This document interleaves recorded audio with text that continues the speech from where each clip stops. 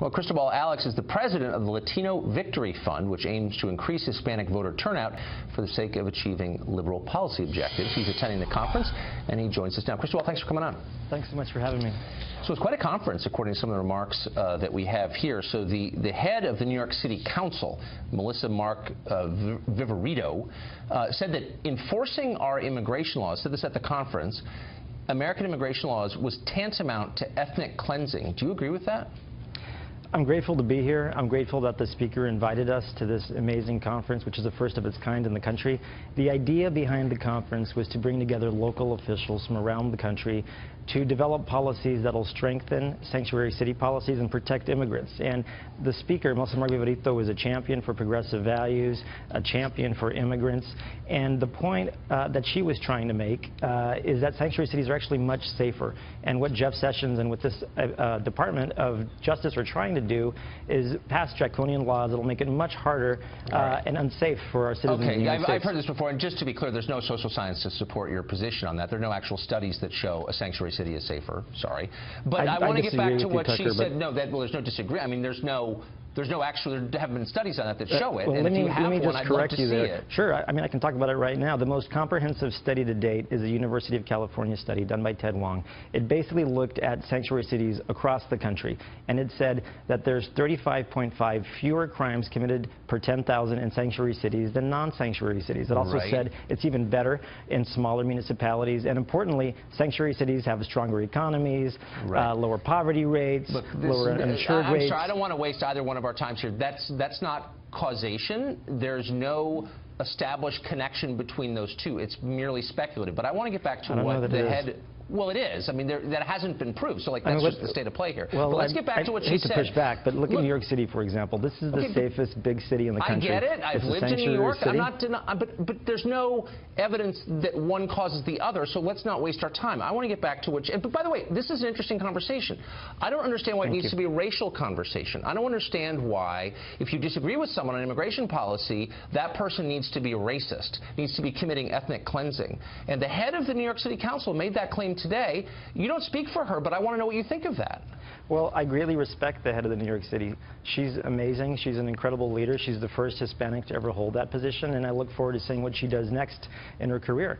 But the point that the conference is trying to get across is that sanctuary cities ultimately are not going to resolve the problem that we've got here. I think you and I can both agree that the problem is around comprehensive immigration reform, and we've got to pass that. Do me the favor of addressing what she actually said. You'll need to ask her directly. Ethnic cleansing. Okay, but do you think that why does it always take a turn into racial demagoguery? You're accusing Trump of being a racial demagogue, and then when people say things like ethnic cleansing, murdering people because of their race, come on now. Look, that's a horrible thing to say. I'm not going to speak for the speaker, but what I will say is this.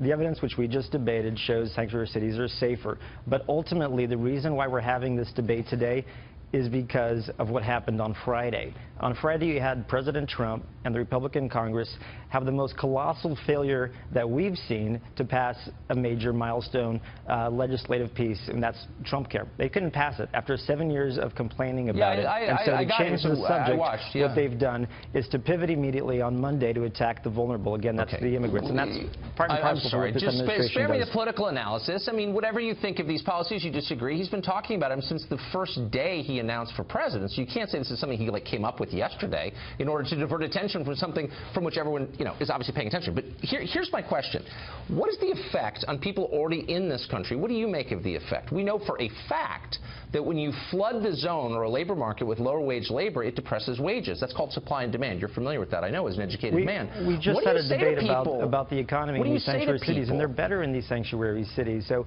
I think that creates a new question, which I think ultimately we've got to answer that together, which is the country a better place when you have immigration? And I would argue that it is. Maybe you would argue that it isn't. No, I'm not, but I'm not arguing that, and I'm hoping you'll give me a straight answer. You believe in supply and demand, presumably. It's a natural law as well as an economic principle. If you have an overabundance of something, its value falls. If people are willing to work for less, what does it do to wages for people already there? They go down. We've seen wages fall or remain stagnant. So there's no denying there's a connection. What do you think of that? So I disagree with you. Here's what I disagree with, because on what basis?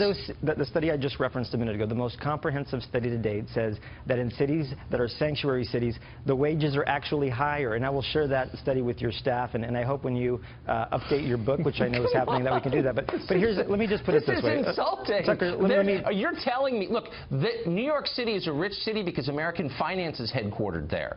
And so that's where the money comes from in New York City. Well, you pointed to New York. You can point to Chicago, same thing. It has nothing to do with the immigrant labor there, which depresses wages for everyone, including naturalized immigrants, and I'm wondering if you care. Well, here's the thing. I disagree with you. And you mentioned, how can you disagree with that? Hold on. You mentioned you used to live in New York City. Here's the thing. In New York City, and you've seen this on the subways, there's a campaign. It says, see something, say something.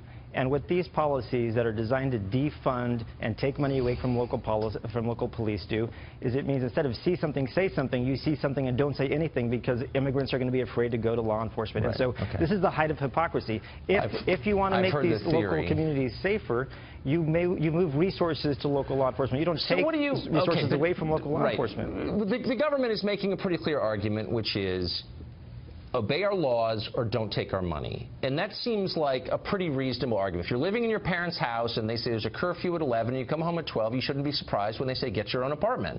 I mean, that's kind of the argument here. It's not about law enforcement or safety. My question to you is, what's a good number? We've got about 11 million people at least living here illegally. How many do you think we should have? Look, to your point about saying if you don't follow my rules, I'm going to take away your money. This is the first time I think that I can think of where conservatives around the country who have fought for state rights and who fought for federalism say all of that applies except when it comes to immigration. Well, don't hang that. I'm not here to speak for conservatives. I'm asking you a simple question. Look, and the question is this. What's a good number?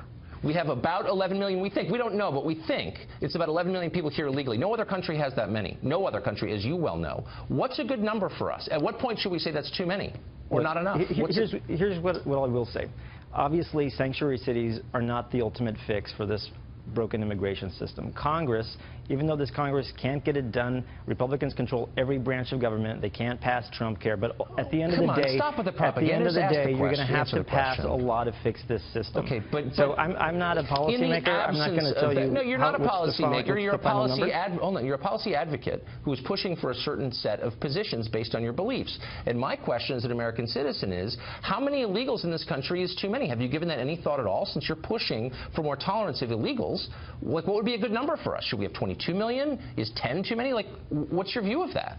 Look, this is a country built on immigrants. Immigration is the fabric of our nation. Is the country built on illegal immigrants? The country is the strongest country in the world because of immigration. And so, yes, instead of building walls, we should be building bridges. We should be fixing our immigration system. I'm sorry. I'm getting frustrated because you guys always fall back on these bumper stickers. Do you ever engage with the ideas? Do you ever think, my job is to advocate for illegal aliens? How many should we have? Do you ever, like, work through what you actually believe, or do you always go back to we're a nation of immigrants and we should build bridges, not walls? I mean, I'm sincerely asking you that. Look, you and I have some strong disagreements when it comes to immigration. We're not even disagreeing. You're not even answering. You're completely entitled to your own opinion, but not your own facts. And the facts say that cities that are sanctuary cities do better in the economy. Okay, but that's yet another cliche. I'm just going to ask you one last time. Do you think 11 million illegals is a lot? Why doesn't any other country have that many? And how many should we tolerate before we say that's too many? What I'll say is that the immigration system is broken. We need to welcome immigrants into this country, and that's what makes this country strong. Okay. Mr. Alex, thanks a lot for joining us. Appreciate it. Thank you. Really appreciate it.